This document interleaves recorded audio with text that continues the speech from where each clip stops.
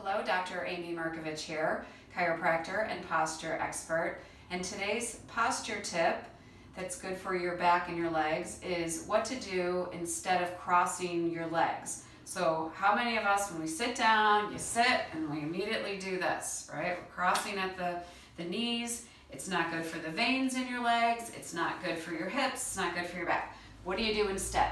Very simple. You can still be ladylike or gentlemanlike, and you just cross your ankles instead.